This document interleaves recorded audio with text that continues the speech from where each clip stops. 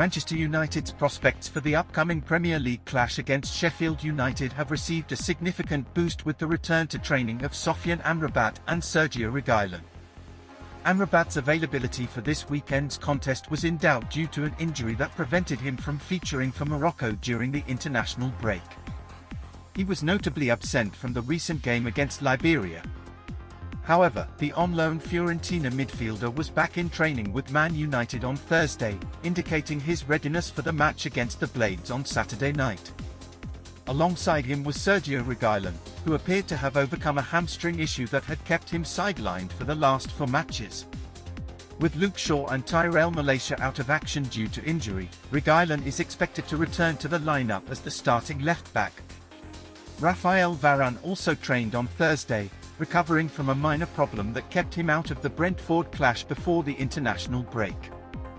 However, Casemiro will be missing this weekend as he remains in Brazil to address a minor issue from international duty. The midfielder will also be unavailable for the Champions League match against Copenhagen next week due to suspension. He is anticipated to return to the side in the Manchester derby against Manchester City on October 29. Despite these injury setbacks, the Red Devils are looking strong. Thanks for watching, and remember to like and subscribe for more updates.